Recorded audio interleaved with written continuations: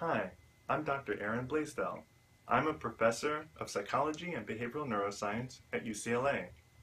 The title of my project is How Do Birds See the World? I hope to find out if pigeons see the world the same way that we do. When we open our eyes, we see a world filled with objects. This seems simple, doesn't it? But as the light enters your eye and strikes the back of your retina, all that it leaves is a two-dimensional pattern of colorful blobs. It is from this impression that the mind then creates everything that we see, including the world filled with complex and discrete objects.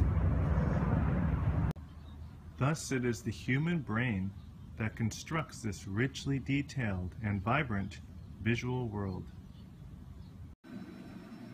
Do the brains of other species also do this? I want to see if the pigeon brain also constructs a world full of visual objects like ours does.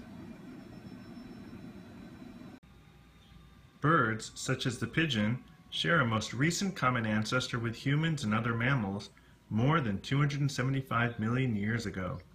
That means that vision in humans and pigeons have undergone quite a bit of independent evolution. Our research could inform more elegant and insightful solutions to artificial vision, which is currently a stumbling block in designing mobile robots.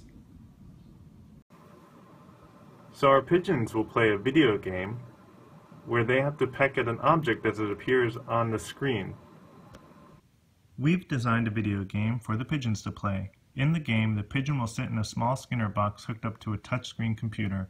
Objects will be presented on the screen every few seconds. The pigeon can earn food rewards by pecking the objects. What's cool is that after they get really good at playing this game, we can change the objects in certain ways that if the pigeon has integrated those separate features of the object, it'll respond more slowly to these new objects. Please join me in this fascinating journey into the mind of the bird. Your support is critical to our success. You'll receive frequent updates, including data hot off the press and photos of the birds, and we'll acknowledge you by name in the final paper publishing our work. I thank you for your valuable support.